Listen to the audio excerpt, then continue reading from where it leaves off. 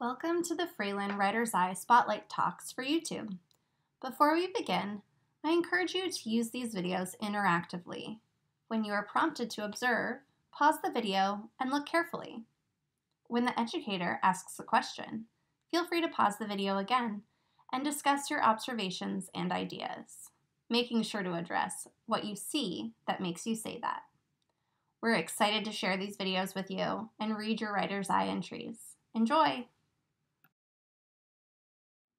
Let's take a long, slow look at this oil painting by American artist Alice Baber. If you would like, start at the top of the image and slowly let your eye move downward, scanning the image from left to right and right to left. When you reach the bottom, let your eye move upward, taking in any details you may have missed the first time. Now let's look with intention at the different colors. Let your eye notice the areas of blue. Let your eye notice areas of green, areas of yellow, and areas of orange. What do you notice about the use of color in this painting? What ideas do you have about the shapes or the forms in this painting?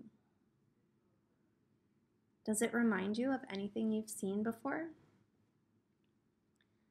At first glance, this painting may look like a mass of shapes and colors overlapping each other. The shapes vary in opacity, almost as if the light is hitting them from different directions. The center of the painting is filled with lighter yellows and green, oval shapes compacted together to form a larger shape. Red and orange shapes emerge from the bottom. After observing the painting for a few minutes, I'm curious, what questions do you have about this work of art? I'd like to know more about Alice Baber and her process. In researching this painting, I learned Alice Baber was born in Illinois in 1928. As a child, she was often sick and regularly traveled back and forth from her home in Illinois to Florida because the doctors thought she would benefit from fresh air and sunlight. Even though she grew up during the Great Depression, she dreamed of becoming an artist. Her passion for art started in school when she began learning the alphabet. Baber reflected on her love for forms and shapes, saying, "I don't remember when I couldn't read. I do remember learning the alphabet because I loved the shape of the letters, and most of it had to do with a kind of formal quality. I liked the letters when A through M went straight down, and then N through Z, that sort of thing." Baber's intention from the very beginning of her career was to create art in a way that did not remind her of the work of 1,000 other people. Baber also said that when she painted, she only created 80 to 90% of it, and she left freedom for the viewer to create their own meaning. I'd like to share a little bit more about her process. Alice Baber described her paintings as an exploration of the infinite range of possibilities. Focused on composition, transparency, color, and line, she depicted different emotions through the use of intense colors. What emotions or feelings would you assign to the colors in this painting, Hunt in the Mountain, number 1? One of her most important techniques was the application of turpentine to lift areas of color, changing the opacity of the shapes. Baber didn't like to use lines to indicate structure, opting instead for forms, ovoid forms, to express different passageways throughout the painting.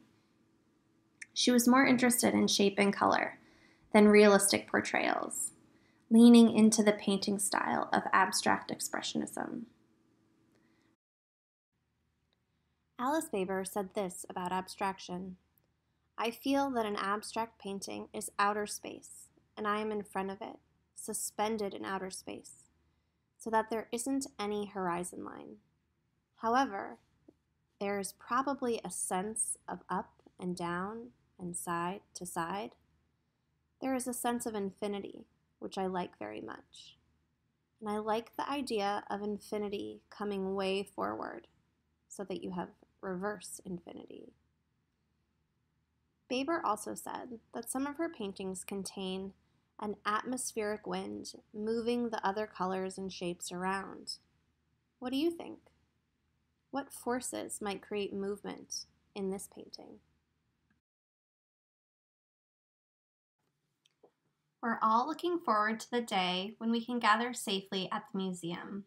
Until then, please reach out to the Education Department with any questions or feedback. Our email is museumoutreach@virginia.edu.